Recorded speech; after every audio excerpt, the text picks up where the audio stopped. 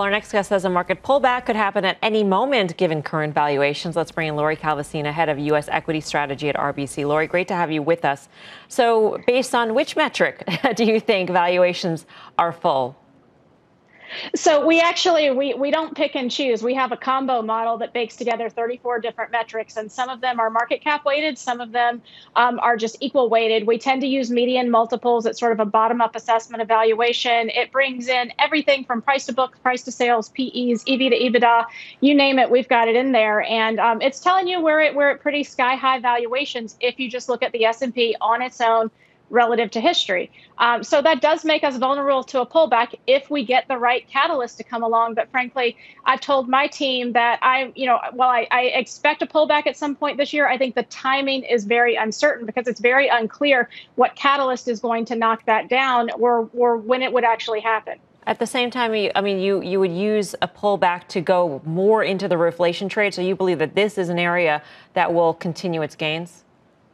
Yeah, and I think the market call right now is much easier from a bottom-up perspective as opposed to a top-down perspective. So when I kind of put the issue of frothy sentiment, frothy valuation aside, and I look at things like financials, I look at energy, I look at small cap, these are all areas that look deeply undervalued on a relative basis. They're also areas that tend to work when you're in that quote-unquote reflation part of the economy. So when inflation expectations are rising, bond yields are moving up.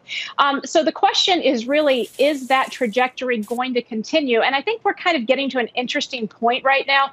We've all been talking about 2021. When does 2022 start to come into view? How much runway is there? So I've really tried to be clear with my team.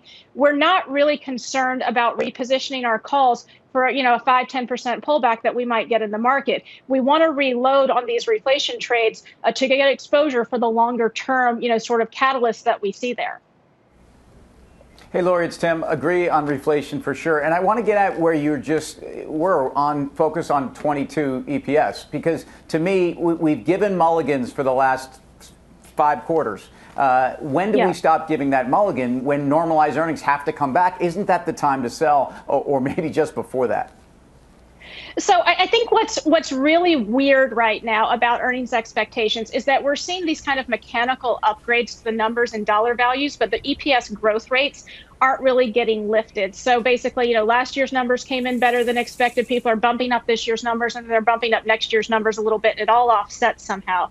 So it's basically like 9% earnings growth is kind of the consensus call for next year. The question, I think, to really get this market going again in a big way is whether or not you can boost that number. Can you get from 9%, 11% to 12%?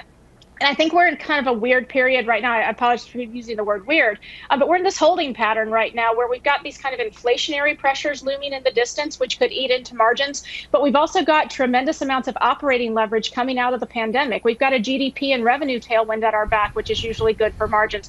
So there are really conflicting cross currents right now. And I think investors, frankly, need more information to be able to get more bullish on earnings expectations. I don't think the market has enough information yet from an earnings perspective to make that call. We're going to get it soon, but we're not there quite yet. Lori, it's Karen. Let me just ask you something about interest rates. We had a glimpse of what might happen when rates start to really move. Do you have some sort of cap in mind that below which is fine, but then it starts to really affect multiples? Yeah, I will say that, all the work that we have done points to a 10-year Treasury yield at something north of 3%. That would really, kind of get you worried. And whether that's looking at the percent of stocks with a dividend yield in excess of the 10-year Treasury, looking at, sort of an earnings yield gap analysis, looking, frankly, at the historical moves. It tends to be about a 275 basis point move or higher in the 10-year Treasury that spooks markets. Moves below that, markets tend to be able to digest.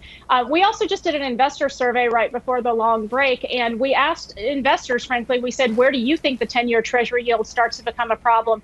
And expectations were kind of all over the place, but 2/3 of our respondents said above 2.5%. So that's telling you that, there was all this focus on 2%, 1.5%. This move is too far, too fast.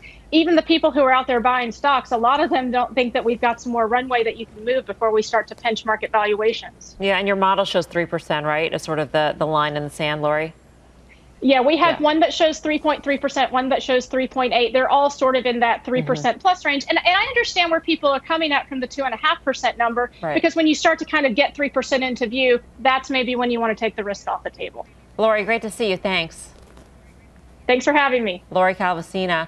Guy Adami, that's quite a runway if you go up to 2.5% from where we are here. And then also the notion that inflationary pressures could be offset by operating leverage. We were just talking to Tom Lee about that yesterday, who thinks that there's still tremendous operating leverage to be exercised by companies. Clearly the bull case. I mean, input costs, clearly people looking past. And I'm not suggesting Lori's saying this at all, but you know, that move to 2.5%, depending on how quickly it happens. And by the way, I do think we're going to 2% in the 10-year.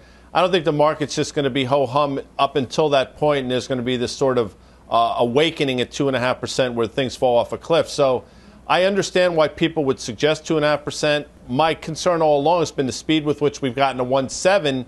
I think we're going to see equal speed up to 2% over the next few weeks. We'll see if I'm right. Clearly, though, the market doesn't seem to care. It cared for about 3 days. It doesn't care now. Yeah, certainly didn't care yesterday when we had yields up and we had record high closes, Dan.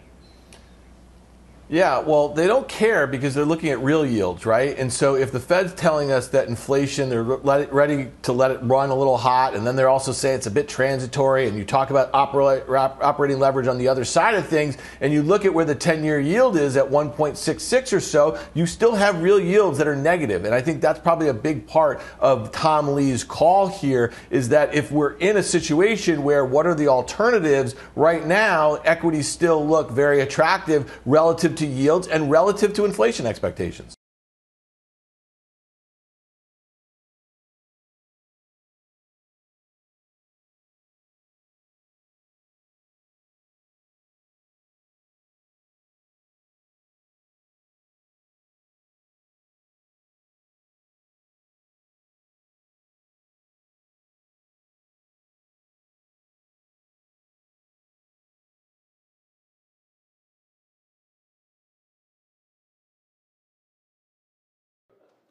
Shepard Smith here. Thanks for watching CNBC on YouTube.